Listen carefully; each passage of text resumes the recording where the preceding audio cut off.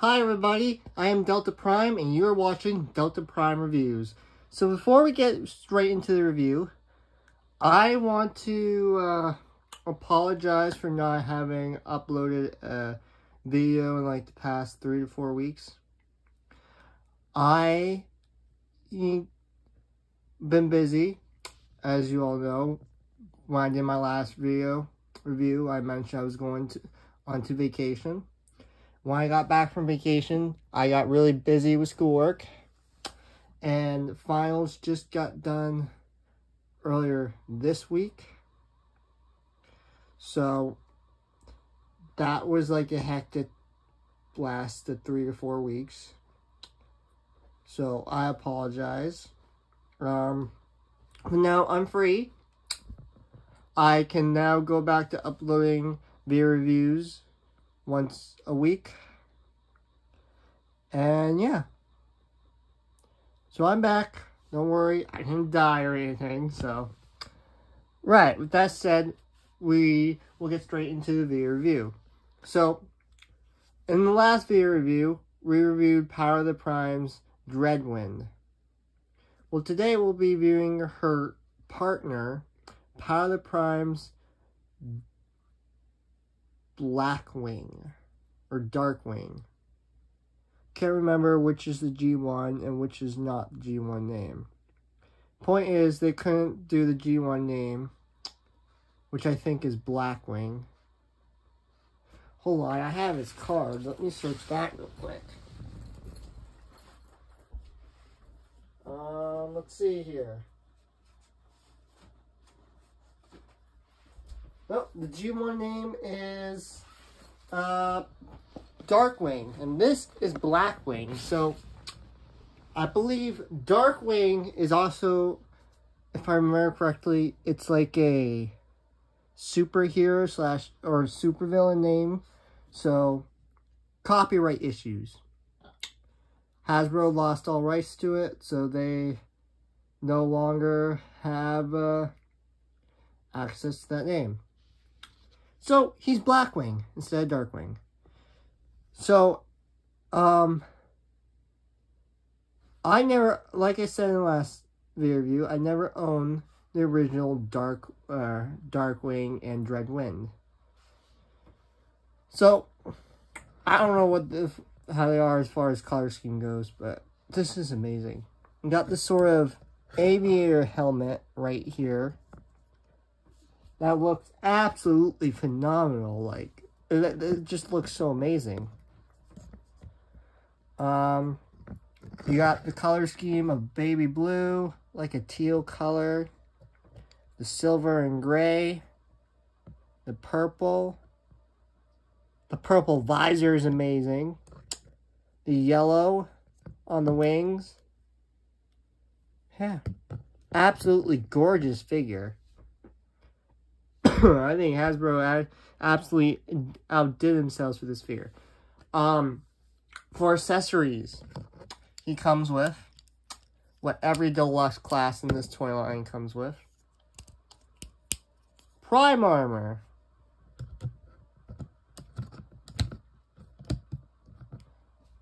And just like any other prime armor, this comes out to form a little gun. And a Prime Master can fit in there. For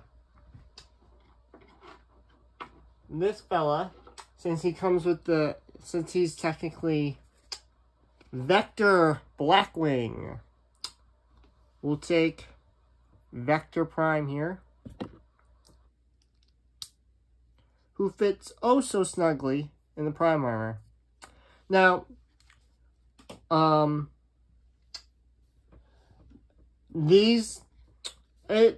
any Prime Master can go into these, but I am under the assumption that they are especially fitted for the ones that their card says they are associated with. So like, let's take my Cronus here, plug him in.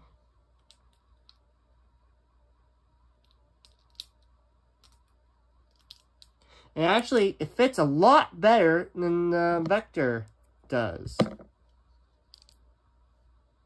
Actually, we take Liege Massimo, who I don't have out at the moment. I'm pretty sure he is a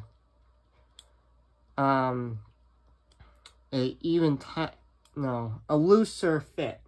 I think the reason, and that seems to be a thing with all the Decepticon Prime Masters in this toy line, is that for some reason the Autobots fit snugly in almost every Prime armor, whether it be a foot Prime armor or a hand Prime armor, while the Decepticons are very loosey-goosey when you put them in the Prime armor.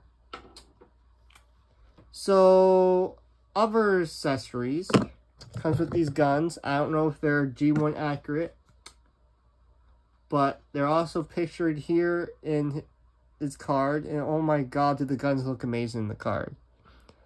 Granted, the guns he has on him look nothing like what's in the card, on the card. Like, nothing like it. But still, pretty neat. He comes with 2, gives the whole secret vibe. So yeah. Let's just peg these back on, because I like keeping these pegged on, because it makes things a lot simpler when you don't parts form. And yeah, let's get into articulation. So he has the same issue as, well, not really. He has a little bit of, wiggle hip syndrome, or loose hip syndrome, but it's not too bad. And the loose hip syndrome on Dreadwind is much worse. No, what the biggest problem I have with this guy is the knees. They're so loosey-goosey. Like, you have to bend him forward a little bit to get him to stand. Or just, like, have his legs awkwardly positioned like this for him to stand. Straighten those out. See how easily the knees moved? So anyway, getting to the articulation. Arm is on a ball joint and a hinge for the transformation. Swivel it above the elbow. No fist articulation. Head is on a ball joint. Can look up that much. Can look down this much. Okay. Again, swivel up arms in case I got off camera. No fist articulation. 90 degree bend at the elbow. Head can move a full 360 degrees. There's a ball joint in the shoulder. Hinge right below there where the ball joint connects. Again, in case I got that off camera. There's extra neck articulation, but that's mostly for transformation, his alternate modes. You got 360 degrees waist articulation. The wings are in a ball joint to make the transformations through each mode easier. And wings can move up and down. Ball joint at the hips for where the thighs connect.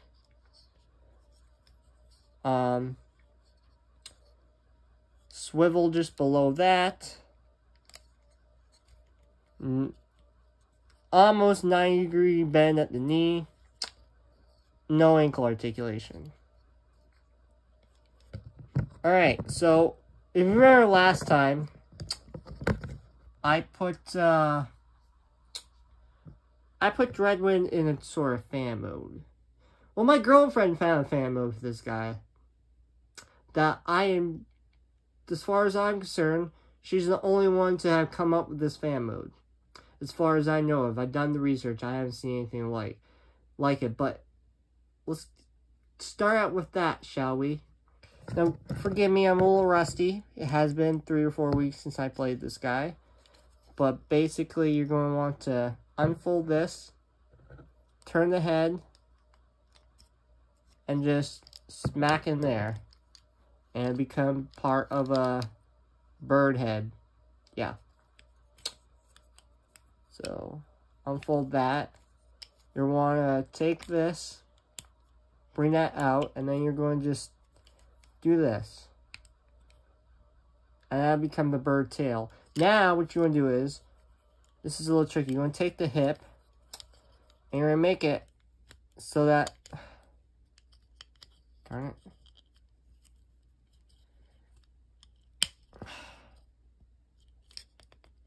So that,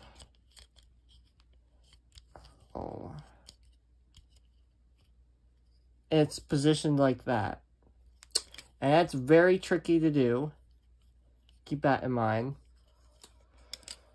So, and then you're going to turn it so that that air hole is pointing that way. And then you can bring those out like that, and it'll sort of act like feet. And then bring the wings, sorry, hold on. So, yeah, bring those out so they sort of act like feet. Then fold this down like that, and then pull these back as the wings. And there you have a very ugly swan mode. Is it terrible? I will admit, it is stupid as heck. Does it kind of work, though?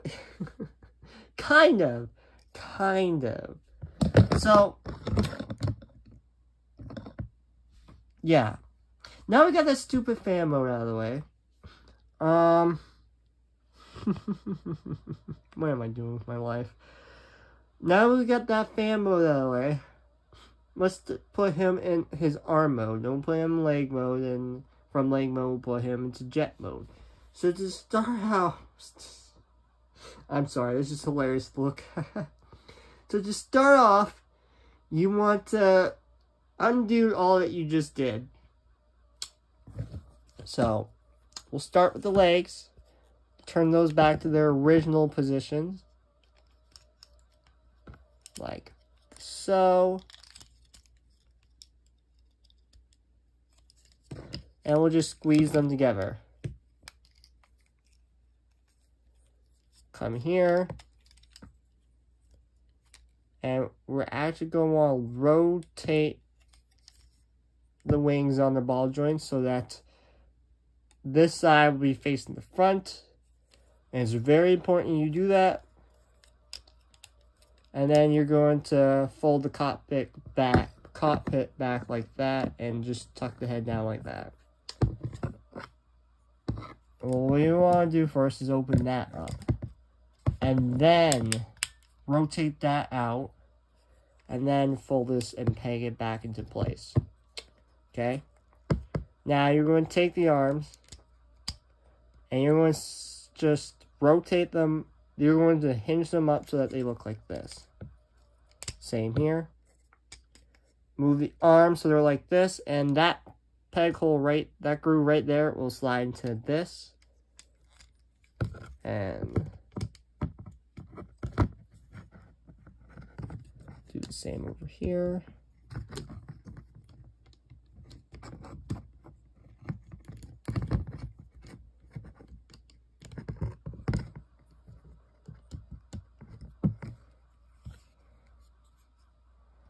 Take the prime armor, put it in its hand mode.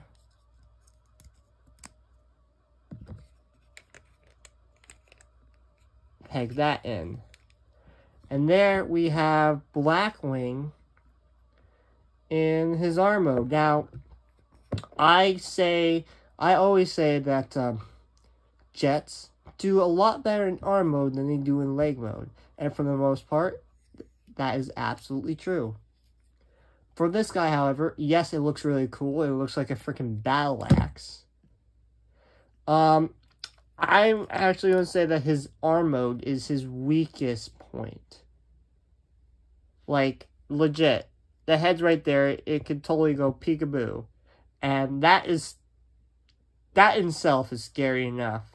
Arm just going, peekaboo, I see you. Like, really? I wish they could have hit it better. But they wanted to homage. I get why Hasbro couldn't engineer that in. Because they wanted to homage the original the original Darkwing. and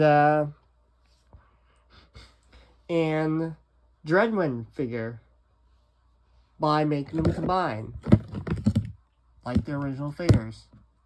So I get why they couldn't engineer that. But still, it would have been pretty cool if they could find a way to hide that. So, now we're going to put him in leg mode, which is by far the best of his limb modes, in my opinion.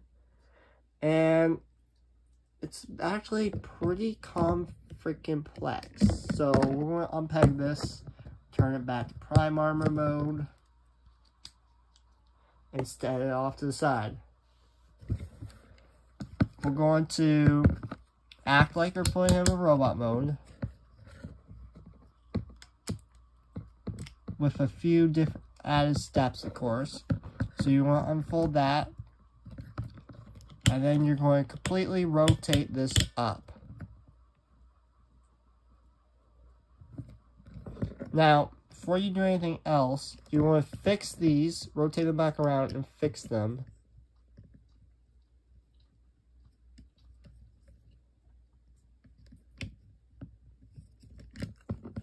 Or, no, actually, you want to keep them where they were. And now, what you're going to do is you're going to fold this up.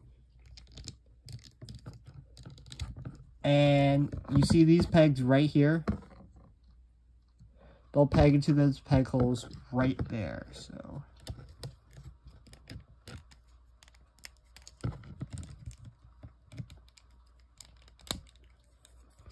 And now, I'm going to fold these up like that. And I might just screwed up. Yeah, alright. I done that wrong. Or unpeg these up. You're going to want to do is, you're going to want to flip these in and core them like you're putting them in jet mode. Like so. So it has to be flat like that. And then you can do that. Peg those in, and then you can do this.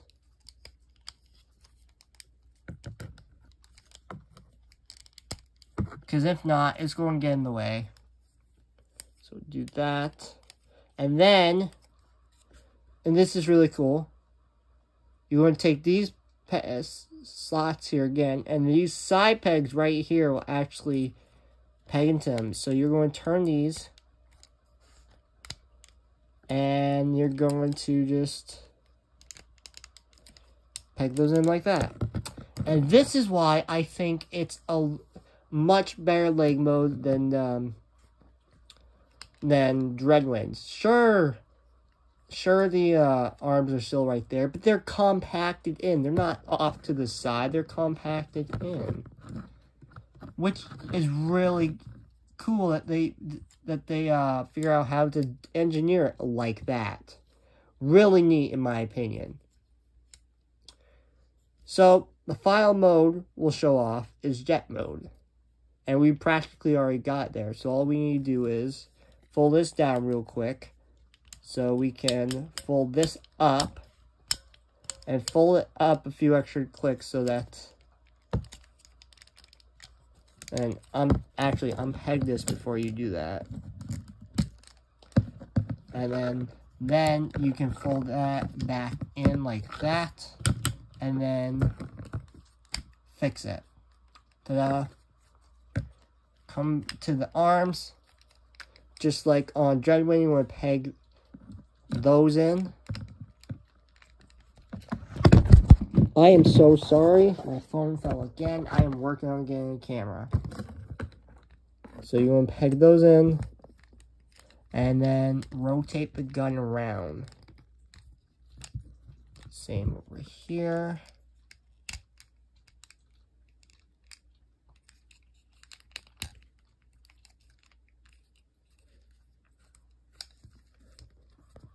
And then you will fix this, coring it back. And then peg this in. Peg that in there. Fold these back. Fold these down. And then you have the Blackwing in his jet mode, which is, in my opinion, a much better jet mode than Dreadwing's. And just to show you, here is Dreadwing's jet mode right here, and it's okay looking, not the best. Then you got this one's like, oh my god, that is a more concise and better looking jet. So yeah, that was the video review for Blackwing. In the next video review, I'll be combining these two into their combined form, Dreadwing. So I hope you guys enjoyed this video review, and I'll see you in the next video. Bye-bye!